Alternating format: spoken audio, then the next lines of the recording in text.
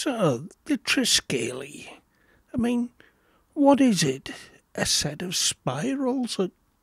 Well, what does it mean? Does it have any special significance? Is it even a Celtic symbol? Does it have a spiritual meaning? Well, today I want to look into it and get to the bottom of just exactly what this symbol means.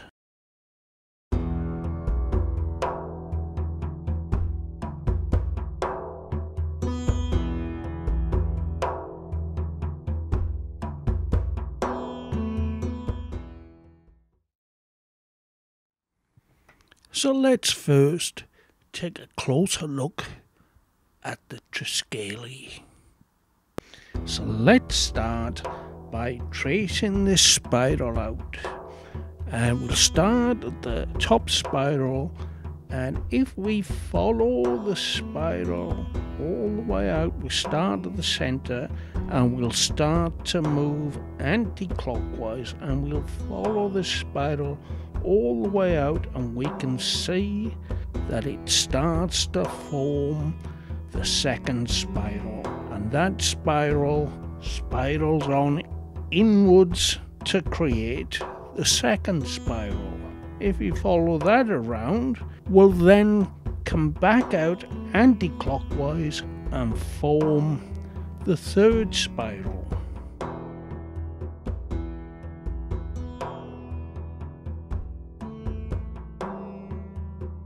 Which in turn forms the first spiral. So really, none of these spirals have any beginning or any end. Each spiral is formed from the previous spiral and seems to represent infinity and interconnection. Now, these spirals are found right throughout Britain, Ireland and Northern Europe, and many date back to the Neolithic period.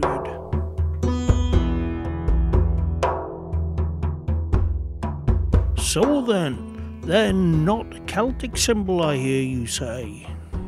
Well, clearly, if they're found on Neolithic monuments and we've dated them back to Neolithic times, then surely they can't have their origins in the Celtic world. And this is true. Their origins belong to a period much earlier than the Celtic Iron Age. But the Celts would have seen these symbols, and they knew they were placed upon sacred monuments. And what we shouldn't forget is that the Celts, well, they didn't form completely independently of their previous ancestors. There were still learnings and teachings handed down.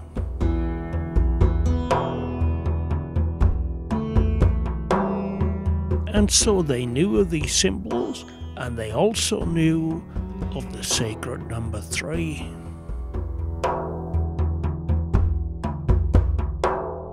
And we see this design used on many of their artworks. This sacred design that was given to them, it was marked and left there for them on all these mysterious and holy spiritual monuments that had been left there for them by the ancestors.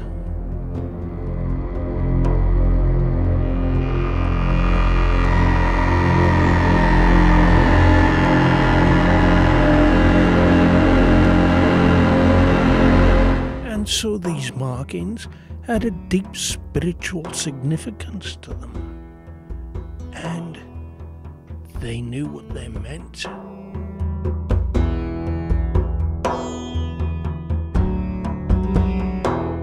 So now that brings us on to the next most important question.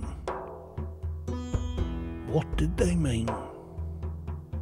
what did these carvings, what did these spirals indicate to the ancient ancestors? Well, I'm told if you visit Newgrange, that one of the proposed answers to what these spirals actually meant is that it was a map of the local area. Well, possibly, if you forget to consider that they found in many other areas in the world too carved on Neolithic monuments.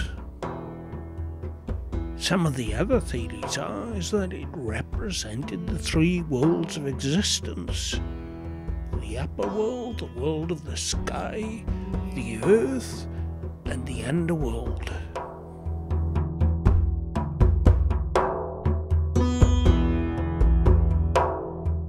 It's also believed that it could have represented the cycle of life, death, and rebirth.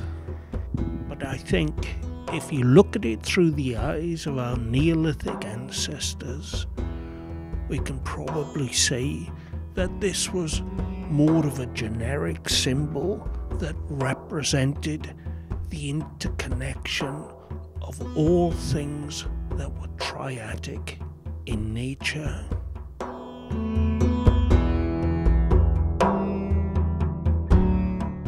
So what do I mean by that then? Well, from the perspective of the Neolithic people, everything seemed to occur in threes. I mean, there was the sun and the moon and the earth. There was the sky, there was the land, and there was the belief in the underworld. And there was also the cycle of life, death, and rebirth, which they knew very well. And so I believe that this symbol represented all of those concepts. And it represented the interconnection of all these concepts, all these multiples of threes that they saw everywhere, and they believed was the foundation of existence.